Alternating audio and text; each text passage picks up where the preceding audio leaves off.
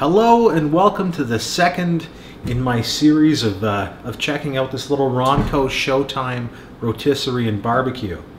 Today I'm going to make some pork chops. It's not usually something I do in an oven entirely. Usually I would, cook them in a cast iron frying pan, get a nice crispy outside, and then depending on how thick the chop is or whether it has a bone or not, I might finish it in the oven. Today we're just going to do it in the oven. Let's see what happens. Let's get into it. So today we're going to be making some pork chops. I've had these chops sitting in a can of adobo sauce that I thoroughly pulverized and made a paste. I don't know how well that's going to work. It's probably going to drip off and drip onto the drip tray. I'm kind of challenging the machine a little bit.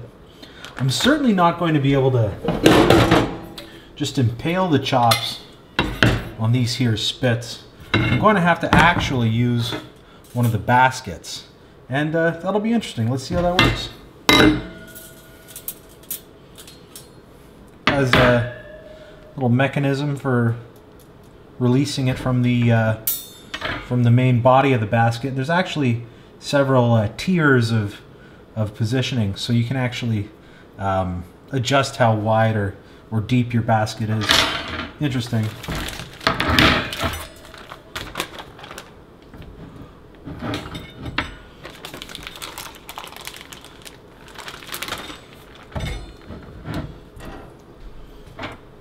So the lid I want to put in this side first, and then pull this back.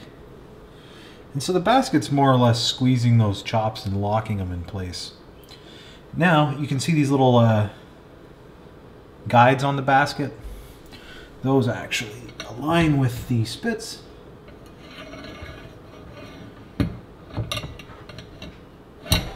And there we are.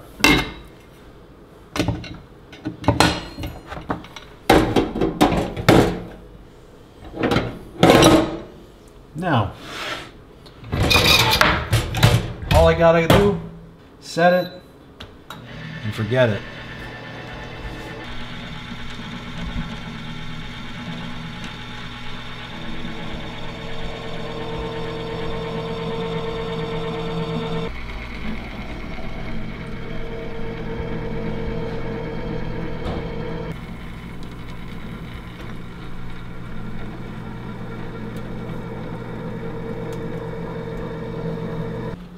All right, let's check her out.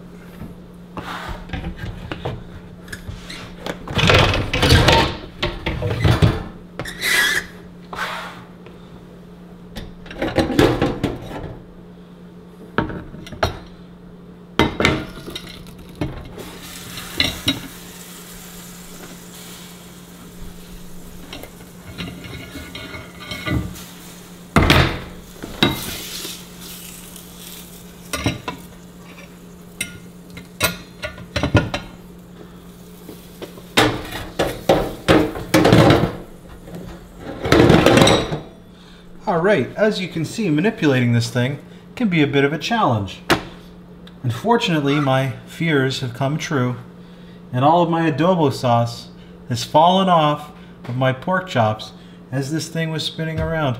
Because I'm sure some of you at home are like me, and sometimes you're lazy, and you gotta just, you've got a pork chop to cook, you've done nothing with it, so you're just gonna put barbecue sauce on it and throw it in the oven. Well, this is the equivalent of that, and well, we've lost most of the sauce.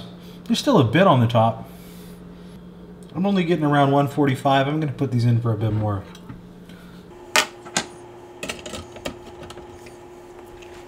Easier said than done.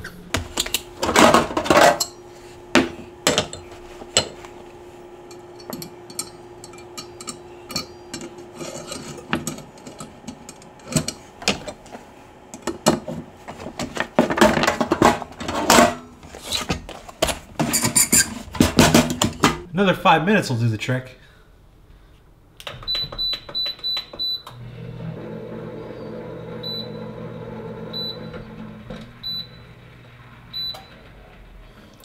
Alrighty, that should be good. Make sure to space your cutting board away from the door of the Showtime.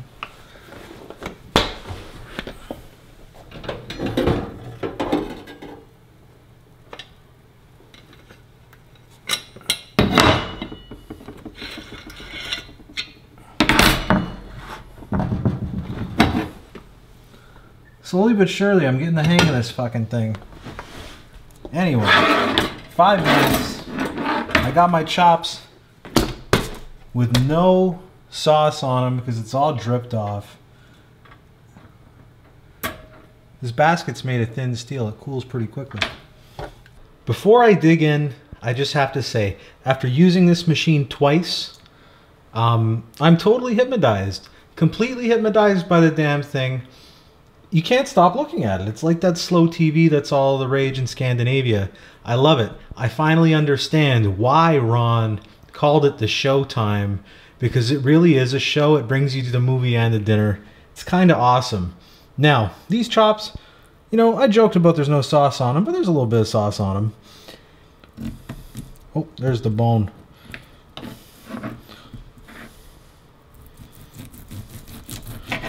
These were in there for 25 minutes.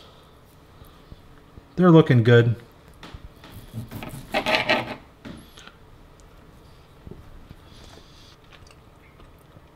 Cook evenly. It's a good chop. Would I rather do this than, you know, cook it in the cast iron? Absolutely not.